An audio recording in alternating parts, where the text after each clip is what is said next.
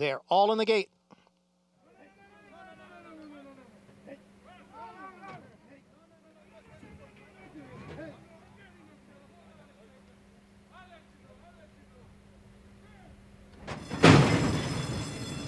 And they're off. And Witt broke towards the back of the pack. He is towards the back here in the early going of the Hopeful as they race up the backstretch now. And it is Headline Report who has the early lead. Kevin's Folly runs in second. Defend is next in third. Gunite now advances from fourth. High Oak is racing in fifth. Power Agenda's on the outside in sixth.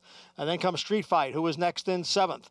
After that slow start, Witt has now advanced into eighth. Then on the outside it is Big Scully, who's racing in ninth, followed by Volcanic in 10th.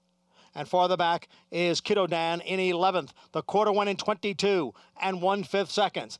As the two-year-olds go around the far turn, Gunite is down at the rail. Headline Report's on the outside. Defender in between. So it's three of them across the track for the lead. Witt has now advanced down on the inside of High Oak. High Oak is fourth and Witt is fifth. The half was running 44 and 2/5 seconds, and the field is at the top of the stretch. It is Gunite. Witt now moving up. Kevin's Folly is down at the rail. High Oak is on the outside. It is Gunite with the lead with an eighth of a mile to the finish. Witt is all out in second. Gunite has a 3-length lead, and Witt is in second. They pass the 16th pole now, and it is Gunite, and he's going to win the 117th running of the Hopeful, and he did it impressively. Won by 5. Witt was second, and Kevin's Folly finished third.